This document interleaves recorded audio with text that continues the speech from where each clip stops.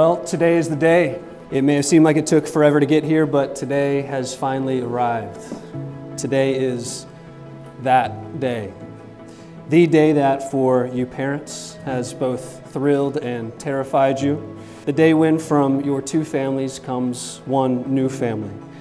Part of you, yet distinct from you. Today comes the wedding, the union of two people into one. Voices said we can cross the valley in between. Oh my dear, please hear me now.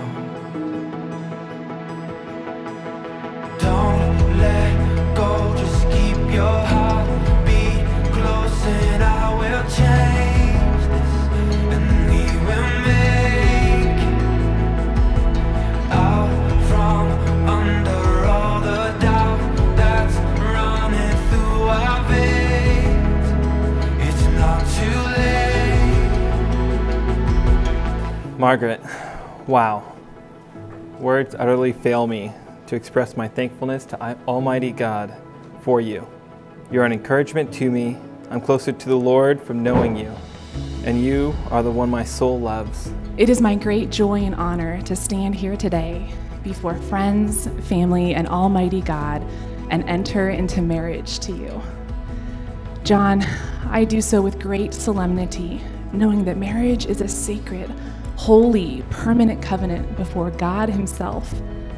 But I also do so with great joy, knowing that God has ordained this union, and He will Himself sustain it. You have come today declaring your intentions to be wed. You have symbolized the joining of your lives. You have, most importantly, given your vows to one another, by which you have pledged your lives to each other before God and before all these witnesses.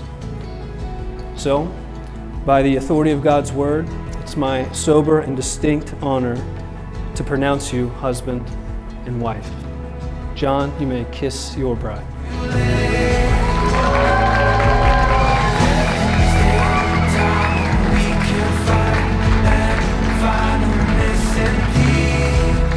You guys can turn and face outward. Family and friends, it's my privilege to introduce to you for the very first time as husband and wife, Mr. and Mrs. John Rissler.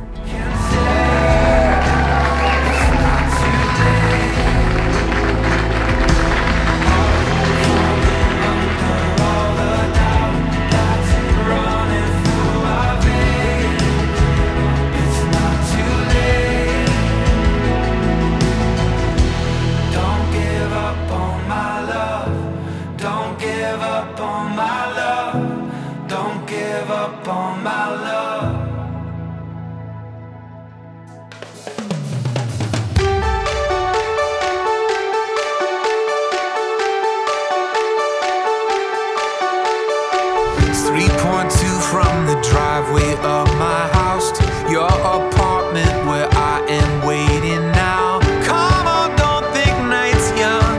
Let's go. NYC, Portland, Austin, Anaheim. Maybe not Anaheim. Keep an open mind. I'm just saying, baby, let's go. I don't care. Anywhere. Like a